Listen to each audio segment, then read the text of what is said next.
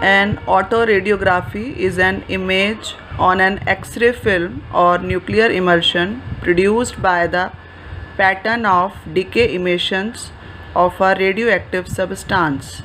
In this diagram, we show that probe hybridized to complementary sequences and then expose it to X-ray film and then filter it, then we get a autoradiogram. The basic principle of autoradiography is that in this technique, imaging is the precipitation of silver atoms resulting from the ionization of a silver halide by radio-labeled samples. And after that, we discuss the applications. First of all, it is used in various fields such as to find and investigate the various properties of DNA.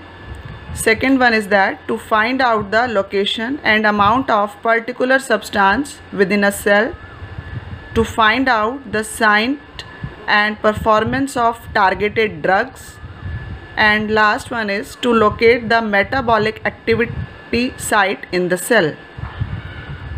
Thank you.